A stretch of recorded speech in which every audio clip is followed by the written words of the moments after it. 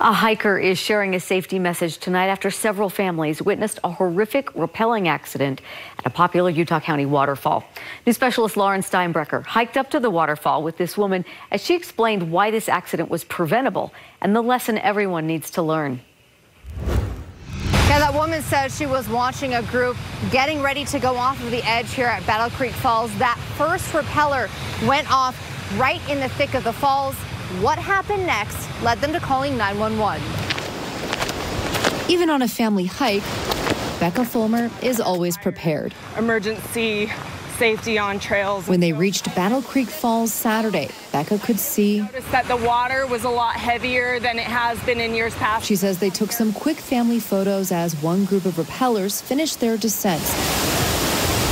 When a second group began, Becca became concerned. I noticed that she had nobody belaying her, or at least doing a fireman hold, watching from below. Then suddenly, she had one leg under her and her other leg had come up past her head like this, like she was doing splits on the side of the wall. After that happened, she hung there for a moment and then passed out. And I yelled to the girl next to me to call 911, and I started running up the hill to go to the top. Her companions at the top had no clue at first what was going on. And she says no way to help. There were no proper knots to let her loose, and so her companions were at this disadvantage where they could watch her, but there was nothing they could do.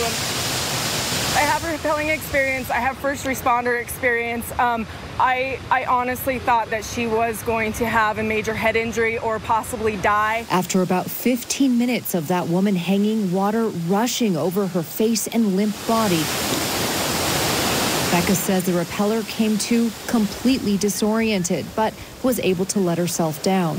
I was so grateful that she was, because she was a sitting duck. The Utah County Sheriff's Office says they initially dispatched search and rescue, but called it off because the woman's friends decided to take her to the hospital themselves. Becca isn't sure how that woman is doing now, but she's hoping as others are headed into the outdoors. It's always important to be prepared. In addition to that rappelling safety, Becca urges anyone, as conditions look a little bit different this year, consider hiking safety as well. Extra water, first aid kit, and always tell somebody where you're headed out to. Lauren Steinbrecher, KSL 5 News.